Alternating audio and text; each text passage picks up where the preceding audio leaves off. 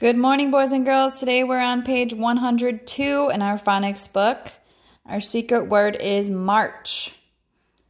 Directions say, read each clue, then find the word in the box that matches the clue. Then write the word in the crossword puzzle. Okay, these on this side are going across, which means they're going side to side. This on this side is going up and down. Okay, so number one, singular form of elves. And they tell us at the top, singular means one, plural means more than one. Singular is singular form of elves.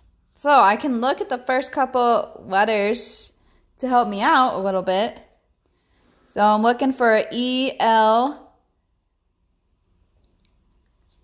And right here I have an E-L for elf. So in number one, going across, I'm going to put an E-L-F.